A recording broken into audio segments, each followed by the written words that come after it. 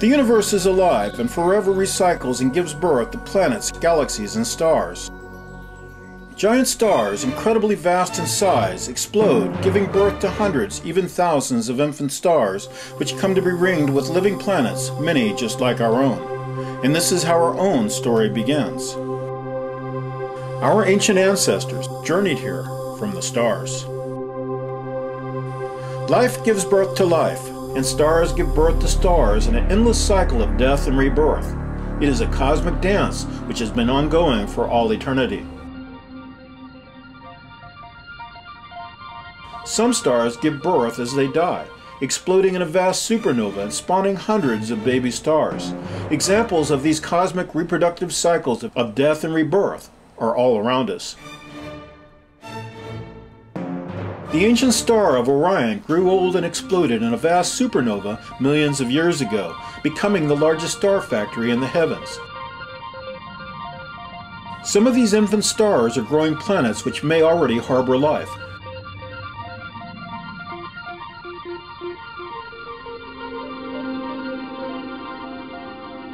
Others are being destroyed, blowtorched and burned to death by a blistering flood of ultraviolet radiation from the region's brightest star.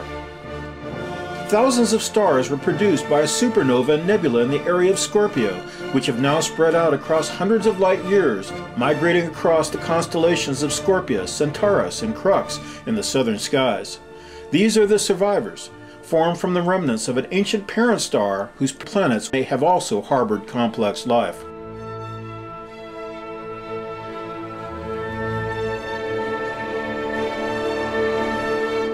5 billion years ago, a giant star, likely ringed with planets, some just like our own, exploded in a vast supernova, giving birth to dozens of new baby stars, including our own Sun.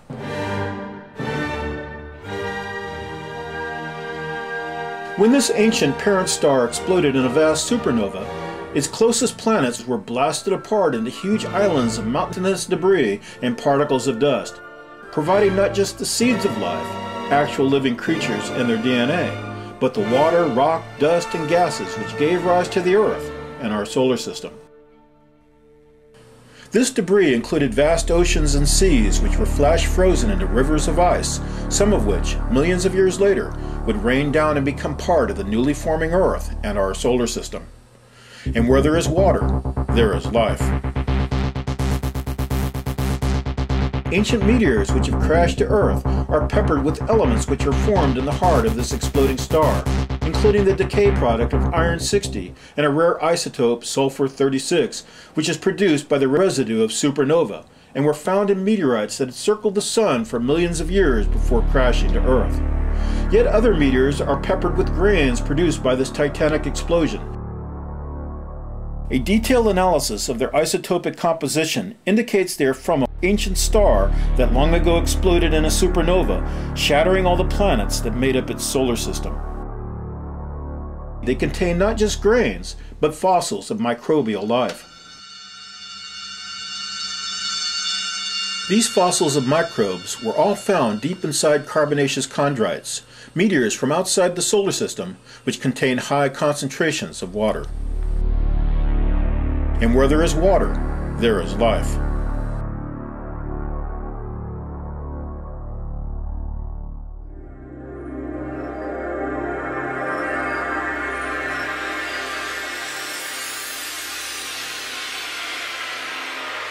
As our ancient parent star exploded in a vast supernova some 5 billion years ago, it created a huge molecular cloud which began to condense and form planetary nebula, also known as cometary knots.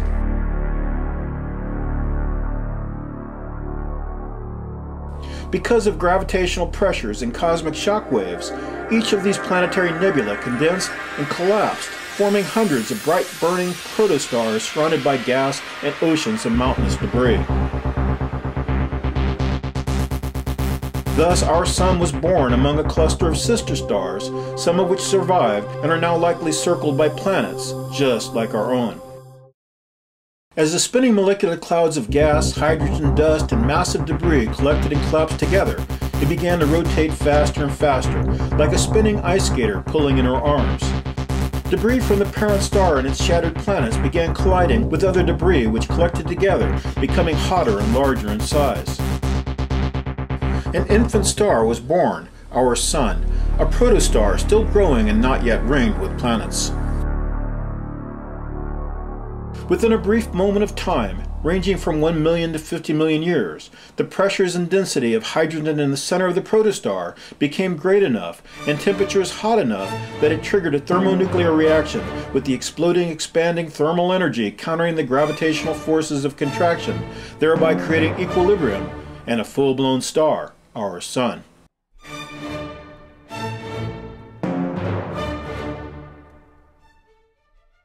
Gas, dust, heavy metals, and giant masses of rocky debris continued to swirl around our newborn Sun, forming a protoplanetary disk which began to flatten out and clump together, the remnants of the dead parent star and its broken, shattered planets which gave birth to our own.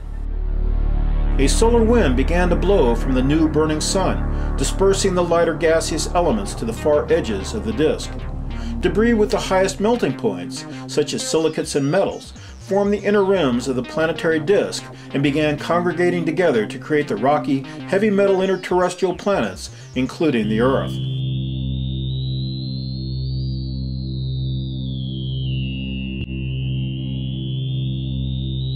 Thus, the Earth is comprised of the shattered remnants of the parent star and its rocky inner planets. By contrast, water, gases, and lighter elements and compounds were more resistant to the gravitational effects of our newborn Sun, but more susceptible to its heat and the solar wind which swept through the new solar system. Thus, these volatile icy compounds and incredibly toxic poisonous gases were blown away and remained at a greater distance from our Sun, eventually freezing and becoming part of the big gaseous planets, Jupiter and Saturn.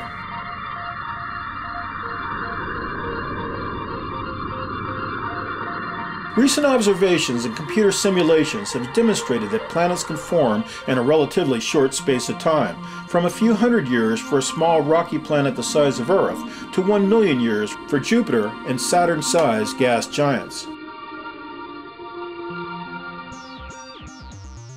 According to the most conservative estimates, if mechanisms of accretion are very slow, it could take up to 1 million years for a massive solid planetary core to form. Then it would quickly snowball in size through clumping as debris continued to crash into it. 1 million years is more than enough time for any surviving life forms contained in the remnants of the exploding star and its shattered planets to find safe harbor within a planet made up of this debris. In fact, only one microbe had to survive, and once on Earth could cover the planet in bacterial offspring within a few months. Planetary debris, hundreds of miles in size, including a Mars-sized object over 4,000 miles wide, slammed into the growing Earth. However, so too did mountains of frozen water and oceans of ice, the remnants of ancient seas splashed into space when the parent star and its planets were destroyed. And where there is water, there is life, a single droplet containing millions of living organisms.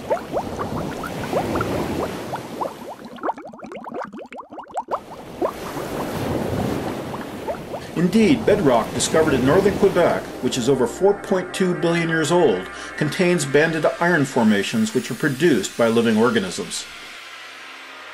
Thus, by 4.2 billion years ago, as life-containing debris from the parent star and its shattered planets continued to slam into the young Earth, the broiling Earth was cooling, becoming watery, and was already overrun by complex microbial life.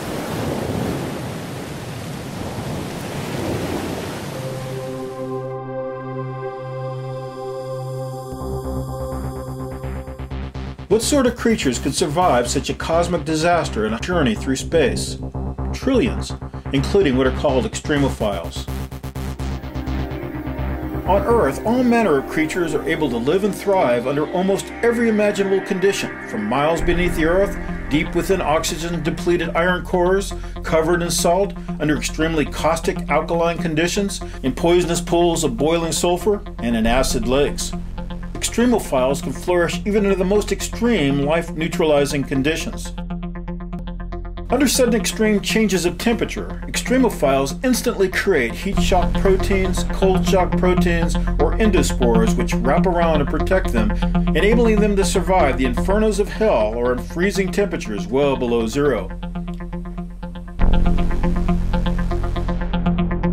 Even under life-neutralizing conditions that threaten instant death, these creatures can instantly form spores or become dormant and exist in a state of suspended animation for hundreds of millions of years, only to reawaken and begin multiplying when they arrive in a life-sustaining environment.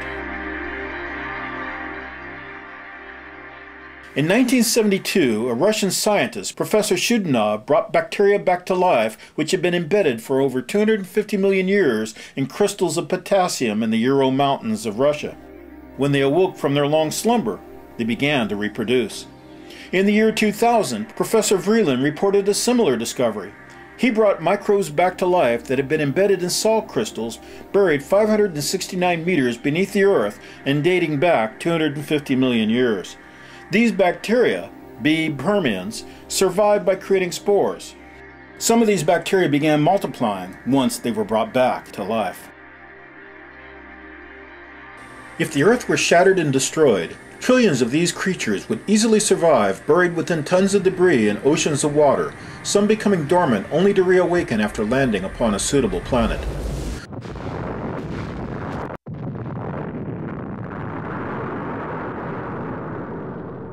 Although the new Earth was alternately freezing and broiling, it had quickly become habitable to creatures already adapted to these conditions, particularly as highly toxic poisonous gases were being blown away and swept into space by powerful solar winds emanating from the newborn sun.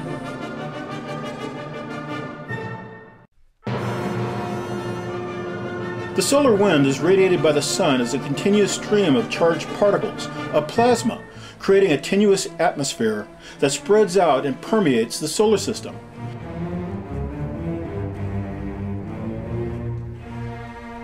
Because water, oxygen, and the lighter gases were blown away by the solar wind of the new sun, thus becoming part of the outer planets, and as the solar wind and the melting Earth blew away all oxygen and water molecules and whatever the Earth had for an atmosphere, all the essential ingredients for the creation of an organic soup were absent. In fact, any organic molecules on the exposed surface of the planet would have been instantly destroyed by ultraviolet and cosmic rays, as there was no atmosphere, no oxygen, and no layer of ozone to protect them. The new Earth was a toxic, poisonous planet, capable of sustaining only fully formed and complex life forms already adapted to living in these conditions. Even if the essential ingredients had been present, any DNA or RNA molecules or their bases and nucleotides would have instantly suffered profound photochemical damage and would have been destroyed if exposed to as little as 20 nanoseconds of ultraviolet light. And yet, by 4.2 billion years ago, 300 million years after the formation of the Earth, and certainly by 3.8 billion years ago, our planet was already contaminated with life, even though all the essential ingredients for creating an organic soup were absent, and the lack of ozone or an atmosphere would have meant instant ultraviolet death for naked DNA, its nucleotides or bases. Which means these molecules of life could never have been randomly assembled on this planet. Even fragments of DNA or RNA would have been instantly destroyed by UV rays. Thus, life could never have begun on Earth in an organic soup. Only complex living creatures, whose DNA was protected inside a biological living membrane and who had arrived buried deep within debris, could have survived the conditions which characterized this planet for the first billion years after it was formed.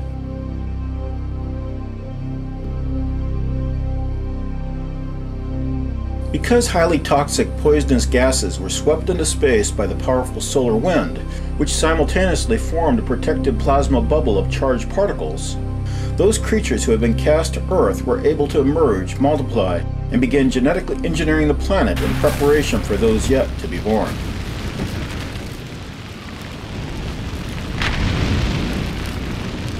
Those microbes which unwillingly hitchhiked to the new Earth immediately began digesting the planet and excreting gases, oxygen, and magnetite as waste products.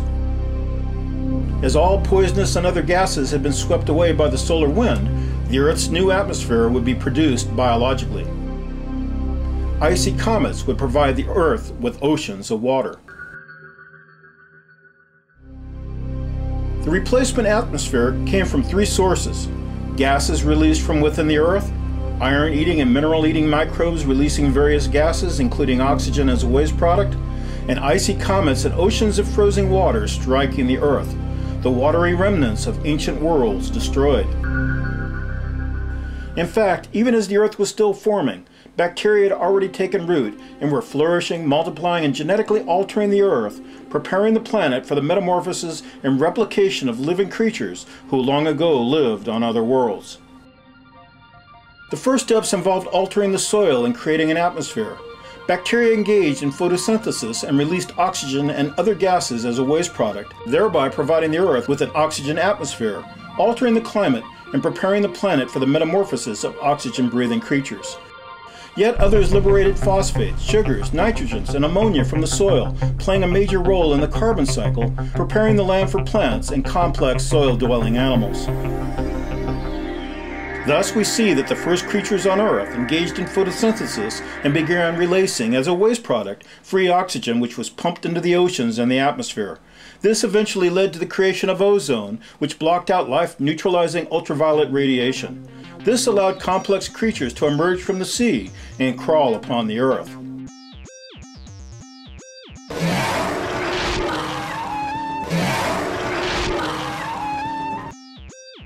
Thus, the basic chemistry of the Earth's surface, oceans, and atmosphere were determined by biological activity, especially that of the many trillions of microbes who dwell in soil and water. Once the environment had been significantly altered through biological activity, and as the environment interacts with regulatory DNA to activate or inhibit various genes, new species began to emerge, perfectly adapted for an environment which had been prepared for them.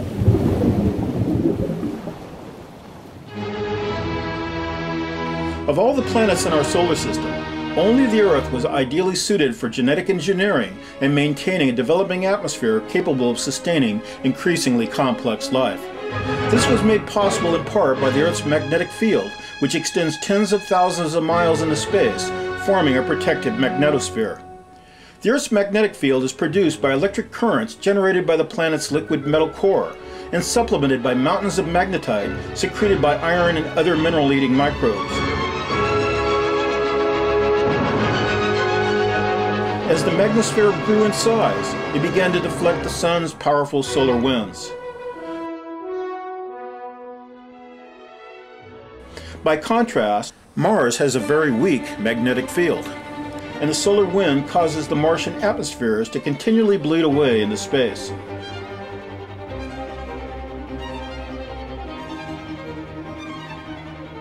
The Earth's magnetic field was able to protect its newly developing atmosphere from the solar winds, keeping it bound to Earth.